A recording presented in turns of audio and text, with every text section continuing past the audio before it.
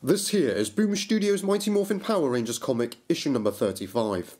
Whilst this is still part of Beyond the Grid, this doesn't exactly pick up from where the last issue left us.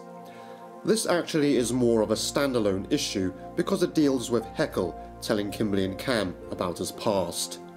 Specifically, how he became a Power Ranger. I think that's what most of us wanted. In Shattered Grid we just saw a new Ranger show up with no explanation. Heckyll did say he came from further down the Dino Charge timeline, but there was no real explanation as to how he became the Dark Ranger.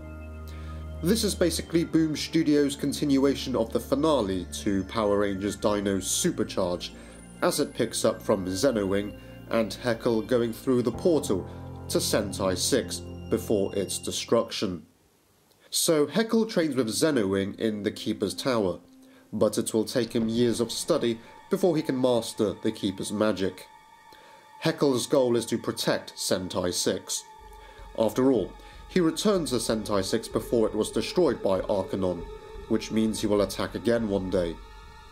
Heckyll asks Xenowing if the Dark Energem in Xenowing's possession could be used to power a second Morpher.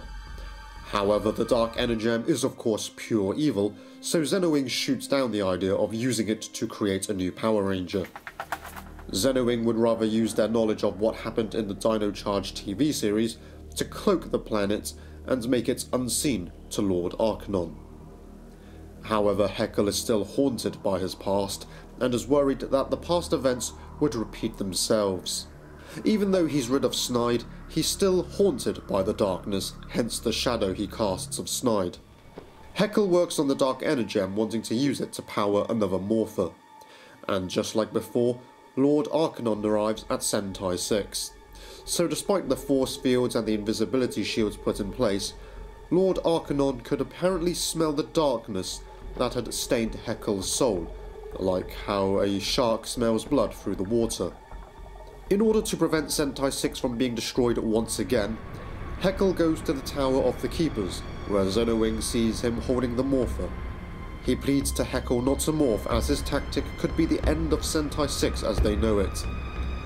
However, Heckyll chooses to morph anyway, so he locks Xenowing away and inserts the Dark Energem into his Morpher. And that leads to the birth of the Dark Ranger. Now fully morphed, Heckyll goes to fight Arcanon in space. It turned out that Arcanon came to Sentai 6 because he followed the signal of Heckyll's Morpher. There's nothing really fancy about this fight.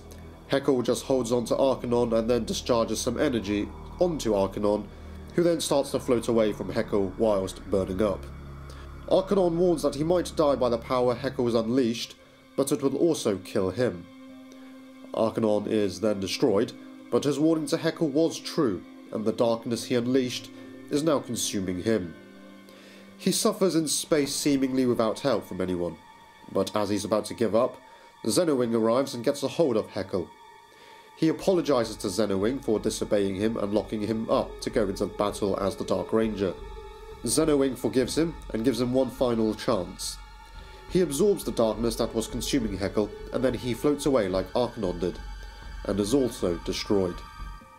So despite Xenowing being alive at the end of the TV series, he ends up dying in the past here in the comics.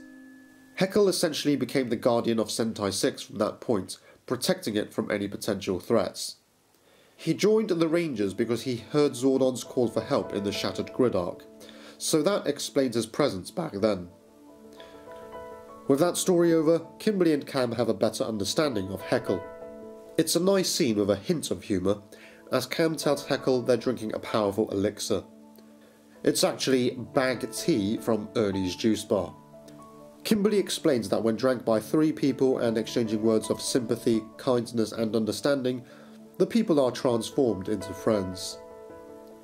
And so that's the end of Heckyll's origin story for how he became the Dark Ranger.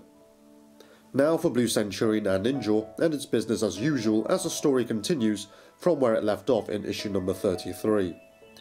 The Crybots attack Blue Centurion and Ninja, but even though there's only 2 of them, they manage to defeat all the Crybots easily. With Monsieur Muster defenseless, Centurion places Muster under arrest. Ninja sets the Invisiportal, and as Muster gives the typical bad guy's last words when they're defeated, he's interrupted by Centurion dragging him through the Invisiportal. That was actually a bit funny, to a very rushed final battle. What I liked about this issue was that we finally saw the origin of the Dark Ranger. It's great that it fits in with the continuity of the Dino Charge TV series, much like the other Ranger teams in Shattered Grid. I wish this origin story came a bit earlier though.